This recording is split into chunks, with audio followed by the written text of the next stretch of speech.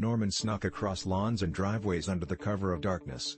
The headlights of a car approached, and he ducked in behind a bush until it had passed out. He stayed there until it disappeared around a corner in the distance, then he poked his head around the front to make sure the coast was actually clear. There were some teenagers talking on the sidewalk a little way down the quiet suburban street, but he figured it was safe enough to come out. If he was caught, he didn't know what would happen to him.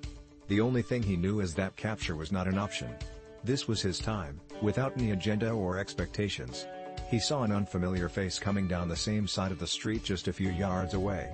He warned the intruder off, but he kept coming closer. An altercation seemed inevitable. Just then, someone threw on a light and stepped out onto the porch. Both Norman and the interloper fled in opposite directions. Norman dove and hid under a low deck until he saw the light switch off and heard no more movement. He stepped carefully out into the night, confident but cautious. He was at large, and any other creatures stirring in the night would need give him a wide berth. Back home, Norman stood in the window sipping a tea.